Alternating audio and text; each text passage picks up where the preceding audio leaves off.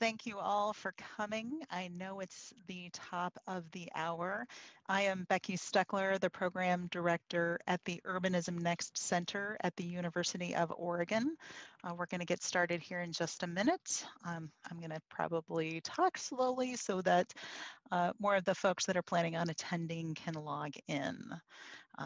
I'm really thrilled to be talking about a project we've been working on with some fabulous partners, AVs for All. Why now is the time to talk about autonomous vehicles. So first, this webinar is part of a webinar series that we've been doing at the Urbanism Next Center at the University of Oregon. And we've been continuing to work with our partners that helped us with our conference last spring. And so we've just got some really fabulous partners, NUMO, the New Urban Mobility Alliance, the American Planning Association, both at the national and the Oregon chapters, the Oregon American Society of Landscape Architects, the American Institute of Architects, both the regional and urban design community, as well as Oregon chapter, and then the Urban Land Institute, again, both at the federal and, federal, at this national and local level. They've been really great. And then we also have some wonderful sponsors. I'm really thrilled that the Knight Foundation has been a sponsor of our conference, as well as supporting the project we're going to talk about today. But NUMO also supports us, as well as Uber, Tool Design, Perkins and Will, Lyft, Echo Northwest, the Oregon Department, the Oregon Transportation and Growth Management Program, a joint program between the Oregon Department of Transportation and the Department of Land Conservation and Development, Kittleson and Associates, Ankrum Moyson, Mithun, Alta, Farron Pierce, Parametrics, and Arup have all just been really wonderful sponsors. If you have any questions during the presentation, definitely go ahead and enter those in the Q&A box that should be at the bottom of your screen. And we are recording this presentation, and we will have the slides and other information available after the session. So with that, excuse me, we've been working, like I said, with the Knight Foundation, and then also Citify, the cities of Detroit, Pittsburgh, San Jose, as well as Miami-Dade County, on really thinking about equitable outcomes for autonomous vehicle, both pilots and eventually deployment. And, one of the things folks, I think, really are kind of asking themselves is, why are we talking about autonomous vehicles right now? Like, I know even just a couple years ago, it felt like there were all sorts of reports about literally billions of dollars worth of money being invested in research and development of autonomous vehicles. And it really felt like any day you were going to be able to look out your window and see a fleet of AVs rolling down the street. However, it turns out that both the technology and human behavior, we aren't quite as predictable as you'd think, ended up being a little bit more difficult to build around. And then you put a pandemic into the mix, last March, and there were some real serious questions about kind of what was going to happen to autonomous vehicle technology and deployment. Back in March, you saw quite a few companies actually halt their testing: Waymo, Uber, GM Cruise, Argo AI. And basically, they're really trying to figure out both social distancing, of course, because many states require 2 safety personnel to be in a vehicle, autonomous vehicle, while testing. But then also there's just the need to really kind of think about how is the pandemic going to impact autonomous vehicle testing and deployment? What was going to happen to the market? What about our need to social distance? Even a fear of getting in vehicles with other people. So there was really a lot of questions. Are we going to continue to really move around? Are we going to stay home a lot more than we had historically? So I think a lot of questions about, what does all this mean? And so in the meantime, I would say a lot of the community members themselves were asking themselves, I've got some really different kinds of transportation problems. Like if I really depend on transit, is transit going to survive? Is the bus even going to show up when I need it to? Can I depend on the schedule that's out there, or is it even safe? Am I going to get a disease if I get on transit? Can I safely walk to the store? You know, especially as you start to think about how many people and pedestrians especially are still being hit by speeding vehicles that are on our streets. So, so I think there's a lot of questions that community members have, and AVs usually don't float up to the top of it. But even during this pandemic, it hasn't stopped both the automakers and the technology companies from continuing to conduct their research and to test autonomous vehicles. They put things on pause, but a lot of them have really activated again, and they're continuing to test their freight trucks on freeways, their passenger vehicles on city streets, and even their smaller drones on sidewalks and in bike lanes to really think about and continue the research and the work that they're doing on how do you put AVs on the streets. And I've got to say, if there's one thing we've learned about the rollout of e-scooters and transportation network companies like Uber and Lyft, if communities are not prepared for the new technology when it comes, it is very likely that it could roll right over you. And so we believe that now, before autonomous vehicles are commercially deployed and deployed widely, that now is the time to really think about and put together the policies and programs to make sure that that AV service is inclusive and as welcoming as possible to everyone within a community. And with that, as the Urbanism Next Center, we've really been thinking about kind of what's a framework for thinking about kind of that inclusive service and making sure that it is shaped by equity. And so we've come up with our AV Initiative framework, where we think that there's two things that communities really have to do. They have to identify what the community needs are, and then they have to think about how can they shape the deployment when it actually comes to their communities. So some of the things that they need to do is actually ask people, what is it that you need?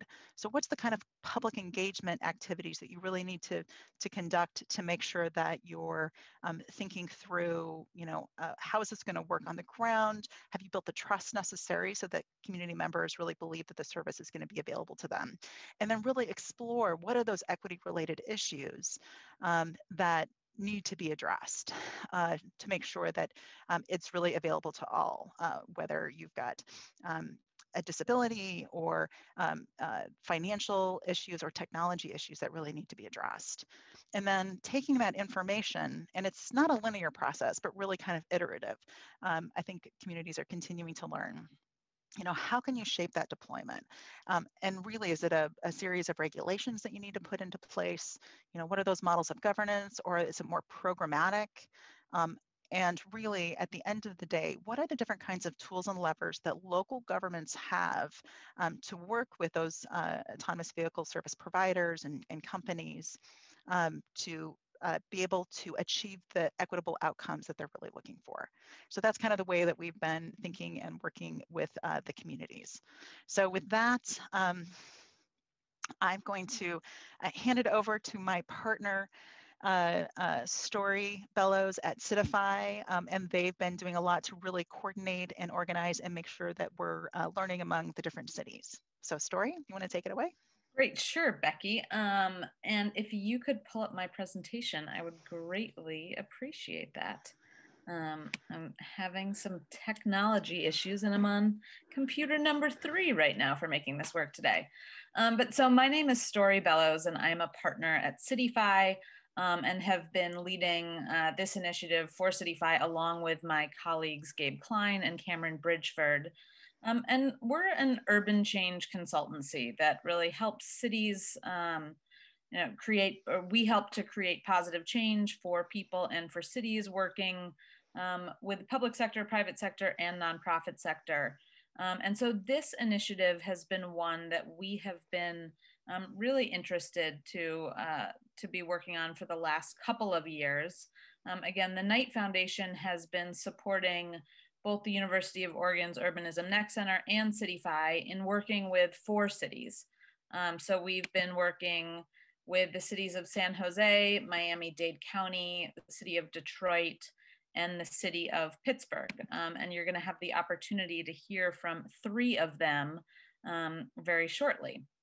And the key goals of this project really are to engage communities to understand their needs around mobility, and then think about how autonomous vehicles can potentially be deployed to meet those needs. We're also looking to engage the private sector to understand some of the business cases that can actually work and sustainably, and then look at what are some of the ways that we can leverage our assets as cities to generate equitable outcomes for various cities. And as Becky mentioned, we are all dealing with and reeling from some of the health, some of the economic, the equity issues facing our cities. And so talking about AVs right now is particularly interesting. And one of the things that we've seen a number of sort of shifts in the ways that both the cities and the private sector are working together to deploy AVs. And so Becky, I am on slide 8. If we can jump to kind of talking about how do we think about AV regulation going forward? And this is something that is obviously different in every state, in particular communities, thinking about who controls what, and then as cities, what are the levers that they have? When is it that cities want to drive things forward? When is it that cities should be partners? When should we take a back seat? This is something that we're looking at in different ways, in different cities, based on the use case, based on the regulatory framework, from a state and local standpoint, and then based on the relationship with the private sector. I think the second issue that we're really that we've seen recently that has resulted in a bit of a shift in terms of the ways that people are thinking about AVs is on the city side. So looking at the capacity and staffing limitations that many cities are obviously facing as a result of COVID and the economic shortfalls that are coming in terms of tax revenue to many cities. So we're seeing staff deployed in different ways. And this isn't totally a bad thing. And I'll get to that again in a second, but it's certainly a change from the city standpoint. The next thing that we're seeing is obviously, we're talking about new business models with autonomous vehicles, and the unpredictability that obviously our economic situation, the regulatory frameworks that we have, shifting health and equity issues in our cities has been a challenge for companies to respond to, particularly when it comes to thinking about taking pilot projects and bringing them to scale. But moving forward, I think some of the things that we're seeing is that cities really have the potential right now to shift, and the freedom actually to shift quickly in terms of the way that they are thinking about the deployment of autonomous vehicles as it relates to really meeting some of the core needs that cities have. And so I'll just chat really briefly about 2 kind of shifts that we're seeing in use cases. And Becky, if you want to jump forward a couple slides, we're seeing 2 large trends here. The first is that the conversation around use cases has really shifted from robo-taxis, Uber or Lyft without a driver, to goods delivery. So from people to things, whether that's medical devices, food, there are a lot of essential delivery needs that autonomous vehicles can potentially meet in our cities all across the country. So that's been one of the really interesting areas that we've seen as a shift in the last 7 months. The second is really a renewed focus on essential workers and thinking about equity in mobility. Next slide, which I think as you hear from some of these cities, the way that they are thinking about, the way that companies are thinking about deploying autonomous vehicles is radically different than it might have been a year ago. All of these things, I think, are actually providing real opportunities to test out meaningful, outcome-driven opportunities for autonomous vehicles to work in our communities. And so with that, I just wanted to sort of lay that out, and then we'll pass it over. We're going to actually hear from three folks from San Jose, from Pittsburgh, and from the city of Detroit. But we are going to start with Andrea Arjona from San Jose's Department of Transportation. Great. Sure. So I'm Andrea Arjona. I'm the shared micromobility lead for the city of San Jose, and I've been working on some semi-autonomous delivery pilots. Very happy to be here today. I'm wondering, can you see the presentation at this time? Because yes, we can. I don't know if I'm sure. Oh, awesome. So can you move to the next slide, please? I think it's yours, Andrea. Oh, now it's me controlling it.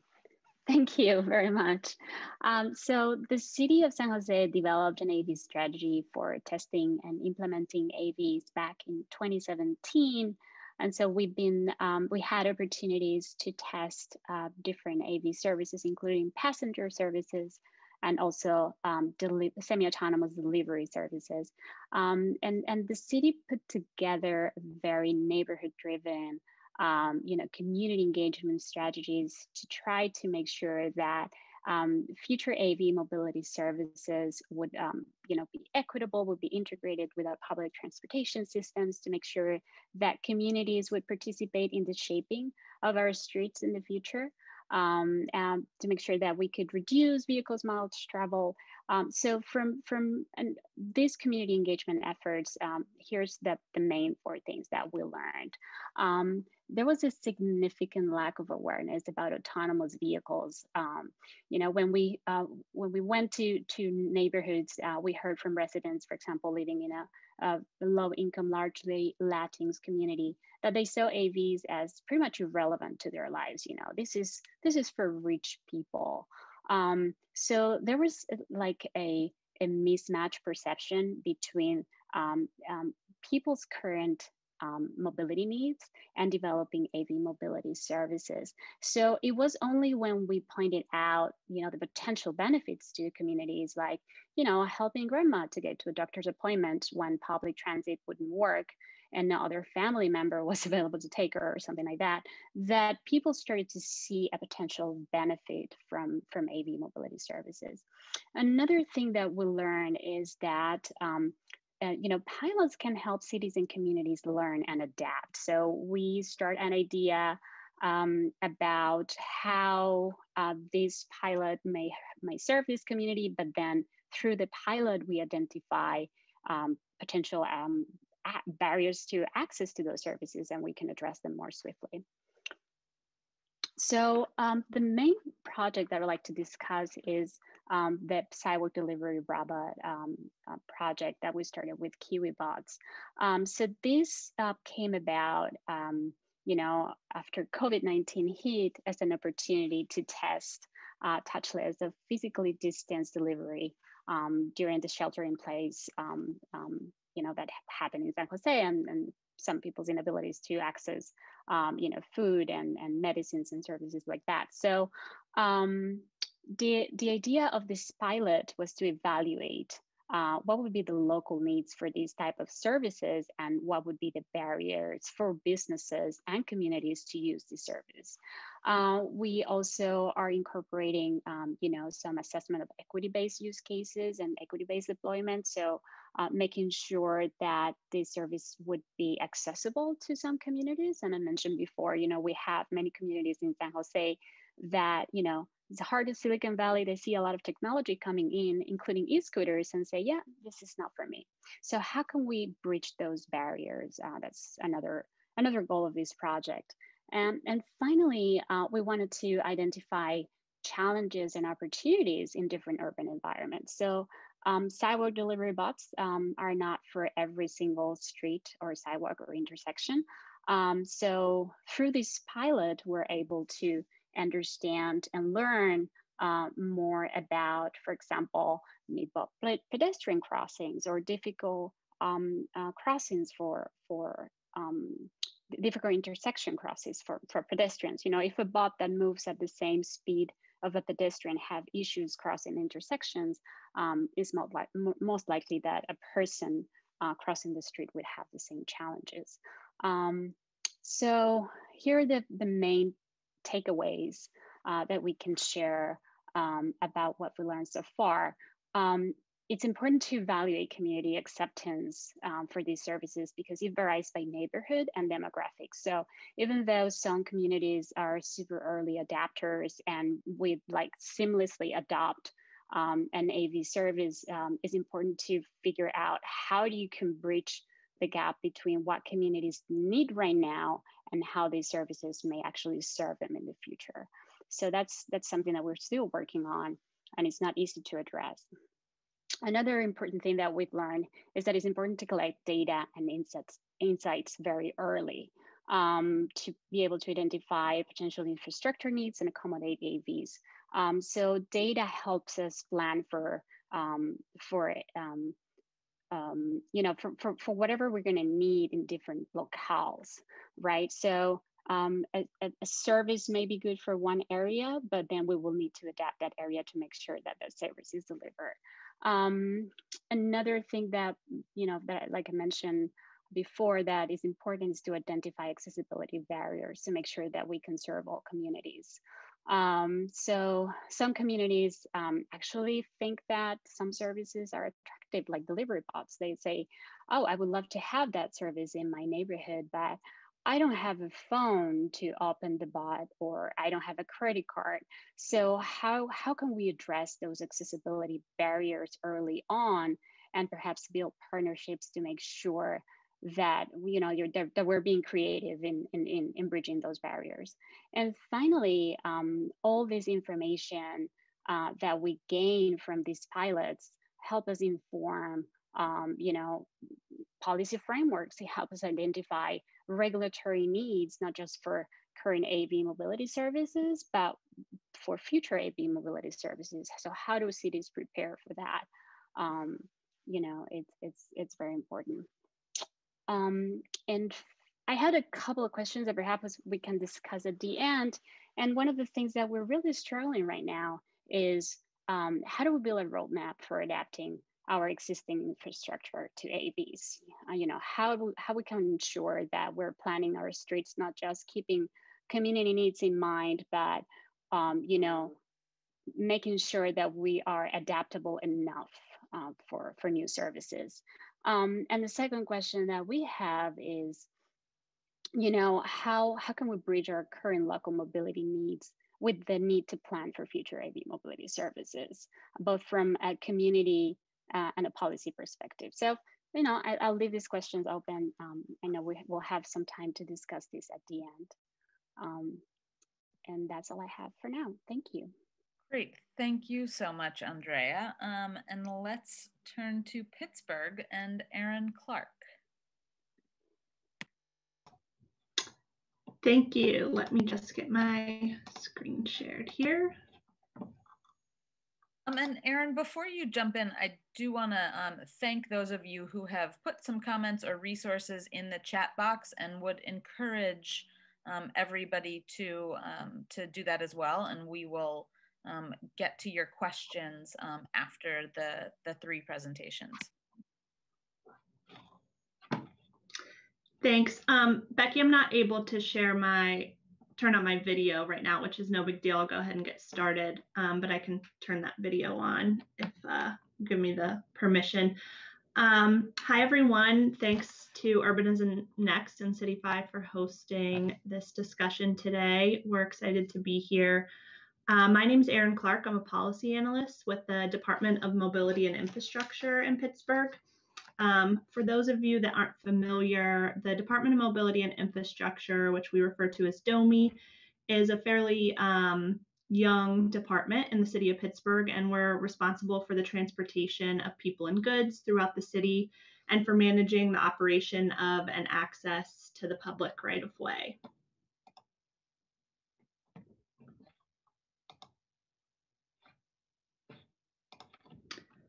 So a little bit of history of autonomous vehicle testing in Pittsburgh.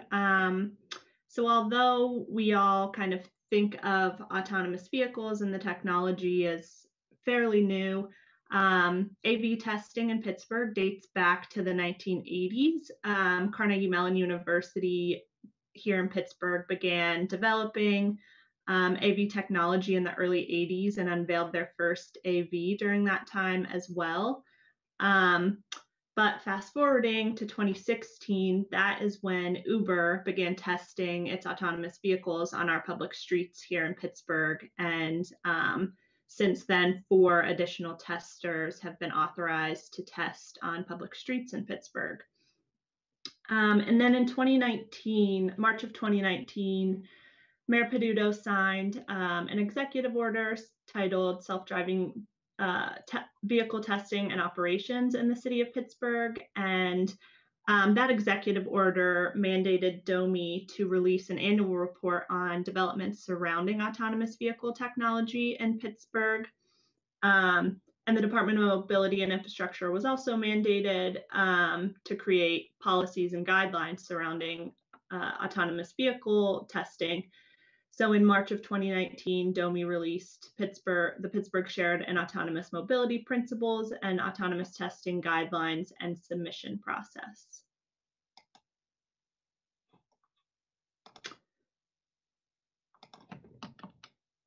So our 5 testers in Pittsburgh that are currently operating on public streets are Argo AI, Aurora, Carnegie Mellon, Motional, who was formerly Aptiv, and Uber. And none of those testers are currently offering commercial services in Pittsburgh.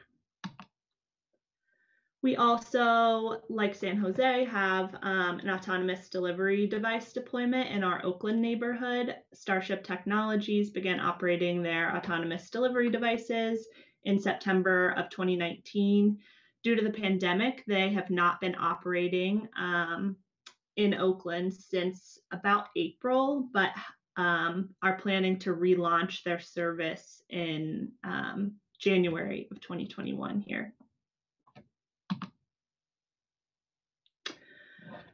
So as we had more testers coming into the city and seeing small commercial deployments and pilots in other cities, we knew that we needed to start conversations about how to prepare for the eventual deployment of autonomous technology.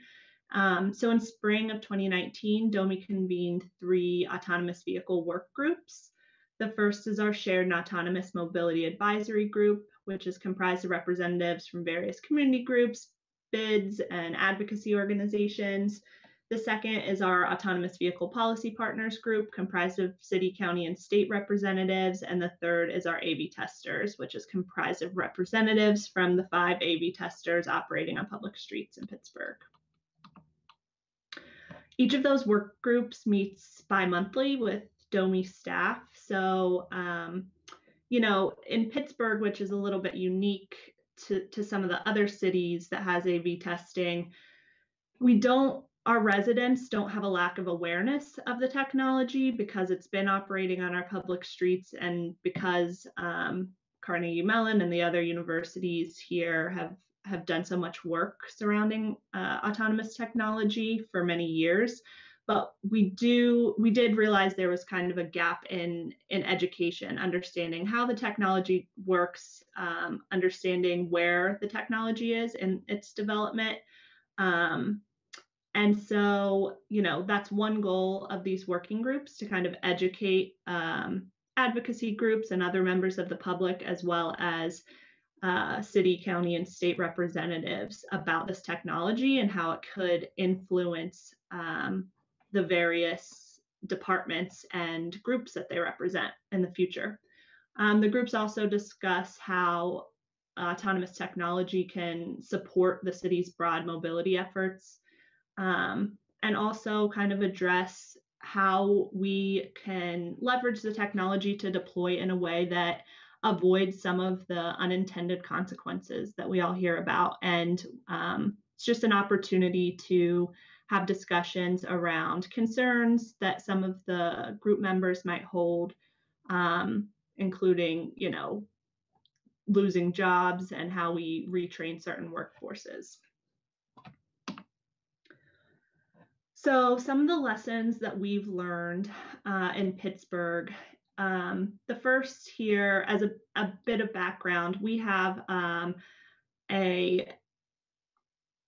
connection corridor that's being constructed currently. And in those original plans, there was a plan or a proposal for an autonomous shuttle to operate on that connector.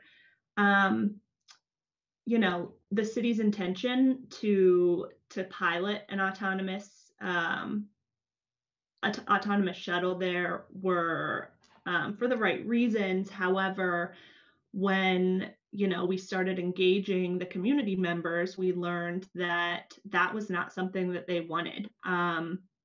They had been asking for improved public transit and accessibility and some other things that they had been asking for years and years. And so when we proposed introducing this new technology, it was not well received by many of the community members, and they didn't feel like their voices were being heard.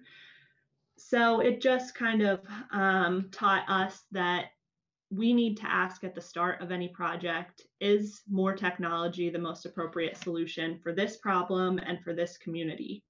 I think some communities, if you're trying to deploy or pilot a new technology, even if the intentions behind that are good and the technology could be a solution for a problem they're facing, it sometimes feels like the government is treating that community as a community worth experimenting on. And so that's something we are very sensitive to now moving forward as we explore new pilots and explore how automation can improve our city. It's also very critical to know the use case in advance of the pilot or deployment, and not present a solution in search of a problem, we've learned. So it's very exciting, this technology and pilot opportunities and funding opportunities, but we don't want to roll out and introduce technology just for the sake of introducing technology. We want to do it in cases where we truly think it is the best solution for a problem that the community is facing. And that is all that I have, and look forward to questions following Detroit's presentation. Great, thank you so much, Erin. Let's turn it over to Hind Rahu from the City of Detroit. Great.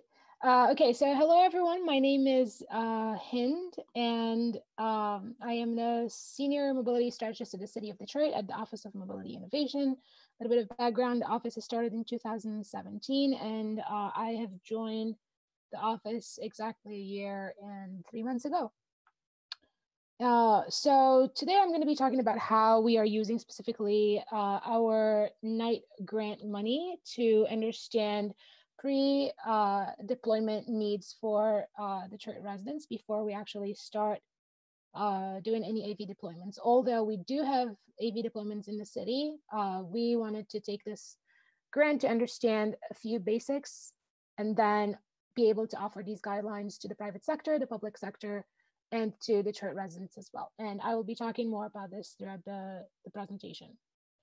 So we want Detroit residents to shape how AVs operate in their city, and we want AVs to be used by residents themselves and serve their needs, as opposed to just have deployments in the city that are random or maybe not assessing for the right things. We have racial equity, accessibility, trust and transparency, as well as economic sustainability as the values guiding this vision. And some of the goals that we set for the strategy that we put together are building AV constituency and agency among residents. So understanding that, you know, the residents' appetite for AVs and also their understanding of AVs before we even like drop, you know, a vehicle in their streets. Setting standards for how the private sector must conduct AV operations, not necessarily to restrict AV deployments in Detroit, but more so to offer the private sector more information on what is specific to Detroit that they should be paying attention to. And also promoting a trusting relationship between residents, the city, and stakeholders, so that residents are not outside of the loop there, so that they don't feel like they're not part of the conversation, but also so that stakeholders feel that they're connected to the people that they are trying to serve. We decided to have a strategy of flaring so that we can better focus. And this is just short to say that, you know, every time we do community outreach, we need to be able to come back and like analyze and summarize what we have understood and learned from that community outreach, come up with new understandings, and then move forward to more specified or more focused community outreach, and then keep going up until we get to the results that we need. So I'll go through these 6 tactics in a little bit of detail. First, clearly defining Detroit residents' mobility needs. Right now, we have done and completed a baseline assessment of mobility in the city, which is something that, you know, we just got from research that's out there, survey results that have already been conducted. Essentially, instead of going into the community and over surveying or surveying on the same topics that residents have already answered or questions that they've already tackled before, we wanted to understand what's already out there first, so that we're not reinventing the wheel and asking the same questions. So we did that baseline assessment, and through that baseline assessment, we were also able to define demographic and geographic focus. So some of the learnings that we got from that baseline assessment was that there's a lot of unanswered questions from how mobility, from the situation of mobility here, or the state of mobility here in Detroit.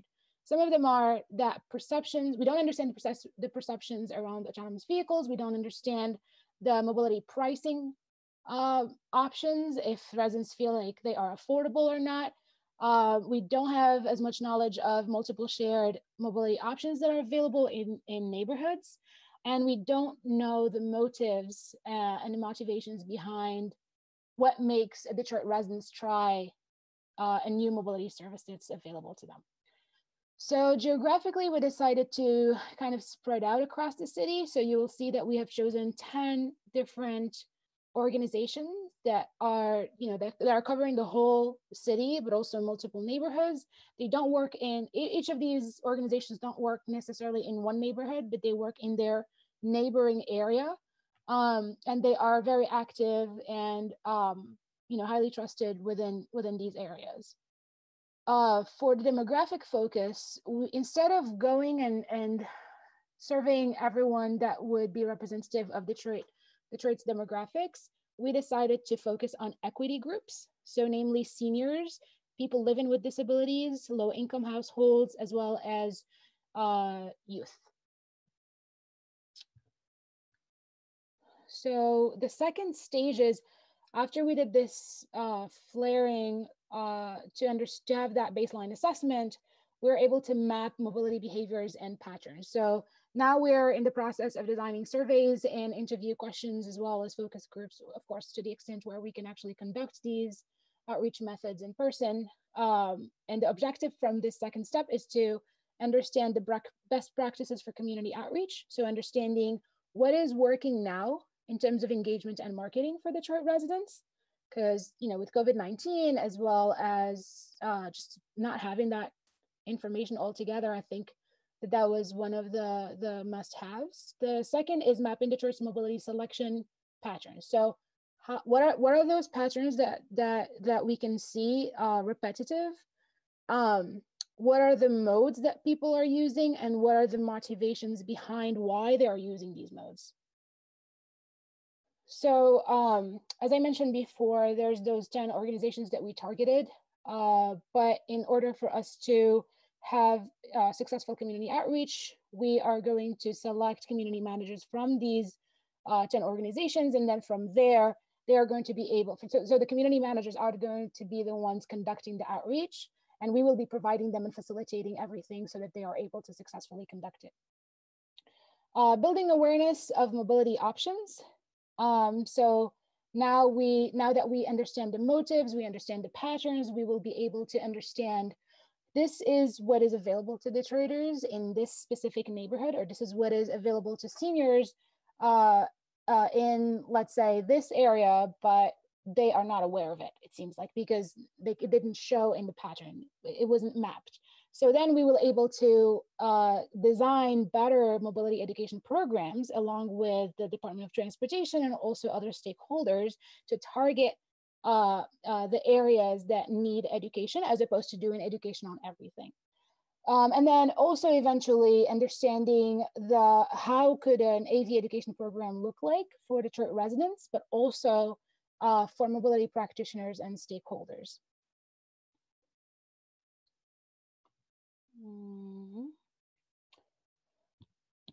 Yeah, so after we do the education and doing this layered outreach, we hope to now get a little bit more focused from general mobility to understanding AV applications specifically. So being able to pinpoint the use cases that AVs can solve in the city, and also the business cases that the public and the private sector can take on. From there, we plan on going back to the community again, and now having demos, conducting prototyping workshops with the community. And this is when we explicitly mention autonomous vehicles, and so that they can, like, touch the vehicles, feel the vehicles, maybe use the vehicles as well, and give us feedback on the design features that they would love. For example, for seniors, if they would like to have a ramp like by the door of the vehicle, or if they would prefer to have something else, or maybe, so just collecting all of this feedback that we wouldn't otherwise think about as just individuals, unless we are living in the shoes of our constituents. So collecting all of that into a portfolio of options. And then from all of this, so the portfolio, going back to the maps of the mobility patterns and the modes and motivations, to how the traders prefer to receive information and be marketed to, we will be able to have better AV deployments. We hope to have a pipeline of mobility pilots as well, and be able to communicate to, again, the public sector, the private sector, and back to our residents. This is the results of our outreach, and this is what we think your AV deployment should be focused on. So some of the lessons learned that we've gotten to realize so far are, first, many groups are trying to study mobility in the city. So far we have identified 4, including ourselves. And so there's a need for collaboration, so that instead of just spending the same, spending money on understanding the same things, hopefully we will be able to build on each other's work to get deeper into understanding mobility in the city, as opposed to just stopping at the surface level of that study. Second, learned that AV deployments often focus on assisting the technology. So when we go and talk to AV deployments that are currently on the streets of Detroit, we realize that there's a lot of focus on understanding whether the technology works or not. And my job, or our job at the Office of Mobility Innovation, is to emphasize accessibility. So like mobility, not just for the sake of mobility, but mobility for the sake of accessibility. So highlighting residents' needs, whether they are met or not through these deployments, and also whether these deployments are relevant to specifically Detroit residents, or if they are just general deployments. And then lastly, that government's role is often perceived as a regulator, but there's like a more foundational role to government, which is understanding and communicating residents' needs to the private sector. And that's what we are trying to do first, because unfortunately, and I know that both Pittsburgh and San Jose mentioned that they had AV guidelines back in 2017 or even earlier, but unfortunately in Detroit, we do not have that. And so that's what we are trying to provide through this grant. And yeah, that's it. Great, thank you, Hind. And thanks also to Andrea and Aaron. And let's jump into a little question and answer. And again, I would encourage everybody listening in to please share your questions as well. But I want to start with something that each of you brought up in a slightly different way, which is the notion of trust. And I think trust is something that, you know, we talk often about on the community engagement side of this, but I want to touch on it. So both in terms of what are some of the things that you've been able to do in order to gain the trust of the community, but then also in directing those useful insights and engaging with the private sector so that those the information, the hopes and goals of communities around mobility are potentially met by the service providers. How are you building trust with the private sector, with the providers as well? And Aaron, I'm going to start with you. Sure. So our 5 AV testers operating on our public streets right now, we work very closely with them and have had, you know, a good experience so far overall working with each of our testers. Like I mentioned, we meet with our testers as a group every other month. And, you know, those agendas vary from policy updates we're considering, feedback we're receiving from other groups, questions that we have. We aren't, you know, experts in autonomous technology, so it gives us an opportunity to ask a lot of questions to the testers. We also meet individually just for check-ins once a month, one-on-one with each of the testers, which gives us an opportunity to have often a bit more transparency with each of the testers.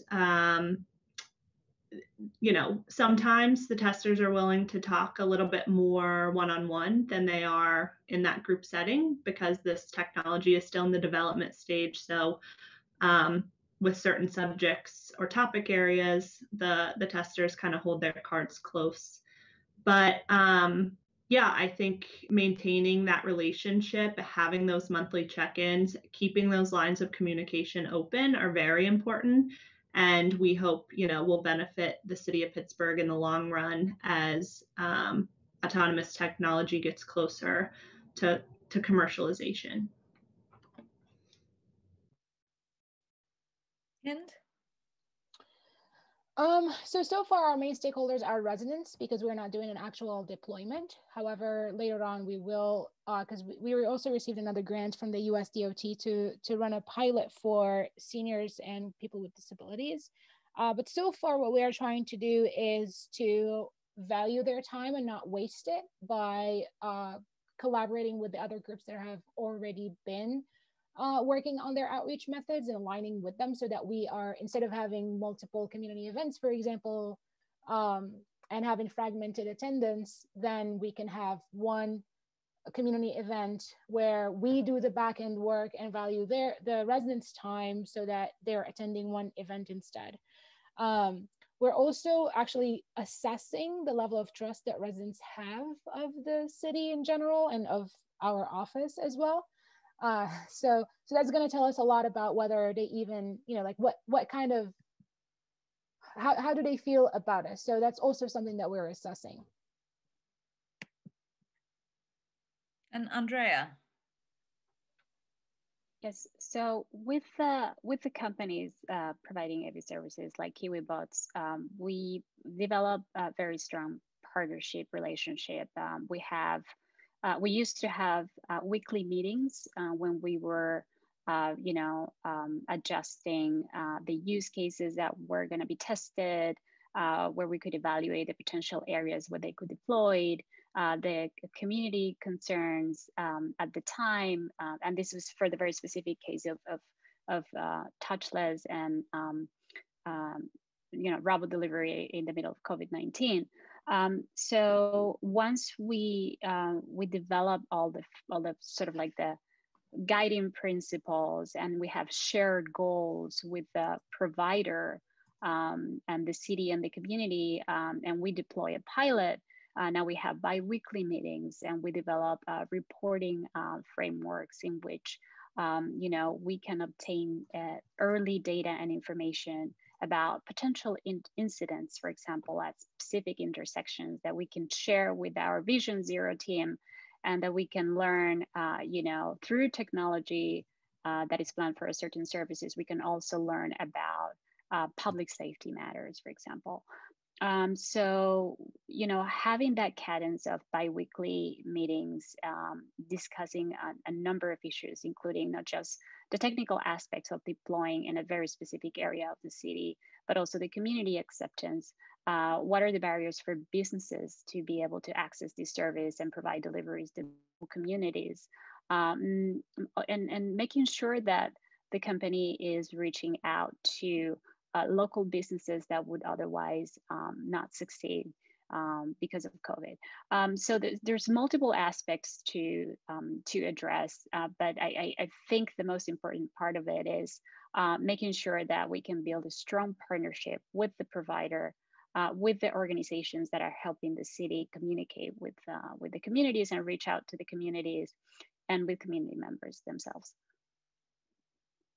Great, thank you. I want to talk a little bit about regulatory approaches, particularly since you all are in 3 cities that are doing a lot more testing than many other cities around the country. And I'm wondering if you have any words of advice, or key opportunities or critical learnings from your engagement with whether it's local or state politicians, how politics and other regulatory levels like the state beyond, what you in San Jose control, how have you been able to work with them in order to see some of the benefits of AVs on the street?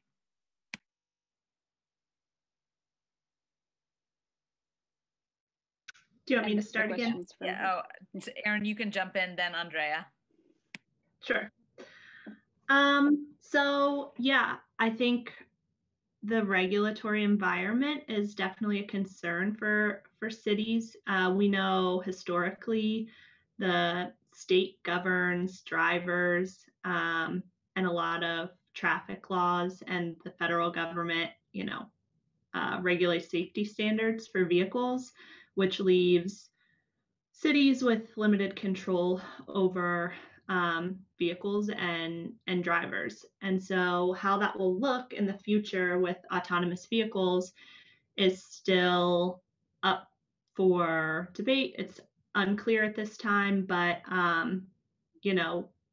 it's likely that cities and municipalities will lose a certain amount of their authority to kind of govern autonomous vehicles. That being said, because those laws haven't been passed at the state and federal levels yet, in Pittsburgh, we're working closely with PennDOT and engaging with them. They recently updated their AV testing guidelines, and we engaged closely with them during that process.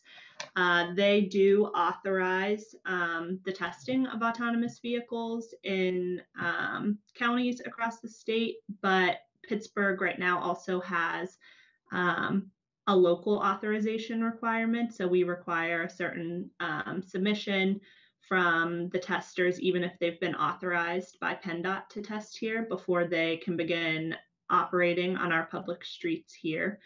I will say in Pittsburgh and in Pennsylvania right now, we're experiencing an autonomous delivery device bill that passed through the legislature very quickly, and it's on the governor's desk now. And it allows for, I believe, autonomous delivery devices of up to 500 pounds without contents in them to operate in the public right of way, and preempts municipalities to a pretty large degree from regulating those devices. So you have to kind of get creative, and those are some of the questions we're working through with our working groups, and just getting feedback from the public as well.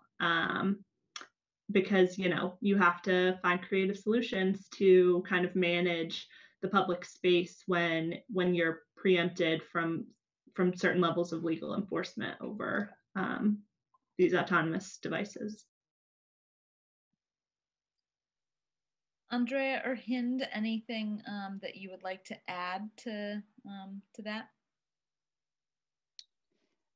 I would add that I think that the use case of delivery, because it doesn't have a human in it and is not operating on the street yet, provides an interesting use case to try to anticipate the potential challenges that we're going to have with AVs in terms of community acceptance, and also the opportunities to learn about how we can adapt our infrastructure and how we can prepare our communities and identify additional use cases that can serve multiple needs. So I think there's still room to be a little bit more proactive for cities and shape legislation and help shape legislation that would allow cities to to provide services that meet their community needs and that adapt to the city infrastructure. So if you think about a delivery bot going on sidewalks in New York City, that's probably not going to be a suitable use case. But if you think of a city like San Jose that has a more suburban shape, there are modes that could be suitable for certain locales. So also understanding that it's important not to preempt cities to develop different use cases and to develop different pilots that would allow them to build regulations that will serve their community needs. That's something that I think cities need to be a little bit more proactive about. Great. And I'm going to turn it over to Becky for a last question and then to close us out. Excellent, great.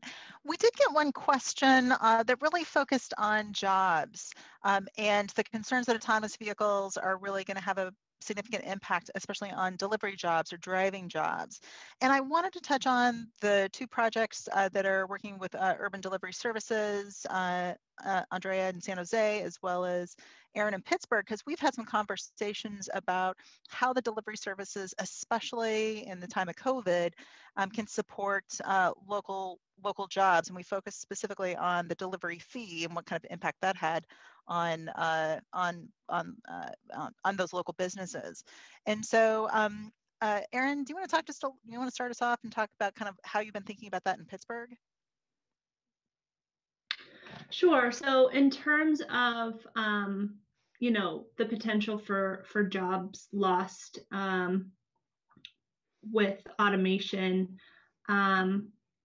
I don't think Pittsburgh has, a solution to provide, unfortunately, yet. But I know, like, some of our discussions we've had with some of our advocacy groups who obviously are concerned about this are just that we need to start planning now for job training programs, working with these industries so that we have a plan in place. So, if this technology replaces some part of that job, that we don't have an entire industry of workers left out of work. And I know in terms of the delivery devices in particular, there is still a role that humans play. Like, there's kind of with Starship, at least, there are humans who are overseeing a number of the devices at any given time. And so if a human needs to take over and control the device, they can do that remotely. And so there's opportunities, and humans still are going to play a role, even if these devices are operating mostly in autonomous mode. We get similar questions and have had conversations around public transit as well. Like, if automation were to ever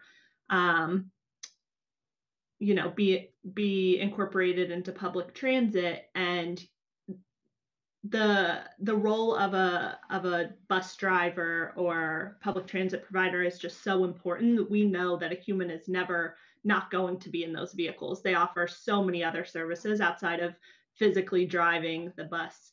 And so we, have brainstormed different opportunities for kind of retraining and still keeping humans focusing on kind of other responsibilities in those roles. Andrea, do you want to just really briefly, I know we're at the top of the hour and I've got a few last things to say before we're done. Yes, sure. So I think in the specific case of delivery bots, there's opportunities for job transfer from, typical delivery. Somebody has to load the bot, somebody has to teleoperate the bot, like Erin mentioned, in case of emergency. And most importantly, these type of pilots will help us identify if there's a potential job loss or if there's a need for retraining. So learning early about these challenges will help us build in regulatory frameworks or policy that would ask these providers, these new operators, to implement measures to mitigate these issues.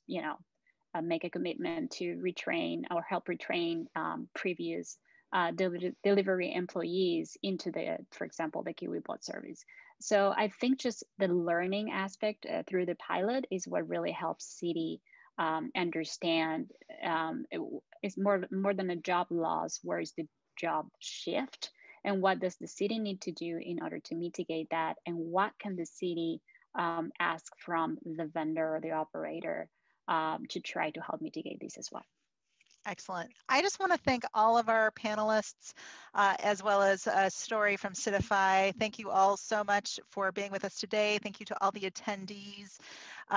This is actually a great point to say some of these projects are just starting off, and while we have some lessons learned, we're continuing to learn and plan on doing that for at least the next year and a half. And so just as a follow-up as well, we will put all of the slide decks as well as the video up on our website, probably within about a week or so. And then we're pretty excited. We're going to be launching a Medium website that will have additional information about the project and what we've been learning. And then finally, Urbanism Next is planning on publishing 2 white papers, one that really dives in a lot deeper into the autonomous vehicle framework, and then the preliminary lessons learned. We're looking both at autonomous vehicle pilots as well as other new mobility pilots to really think about, what's the roadmap for moving forward with autonomous vehicle deployment. And so with that, I'll just thank everyone and wish you all a great day. Thank you.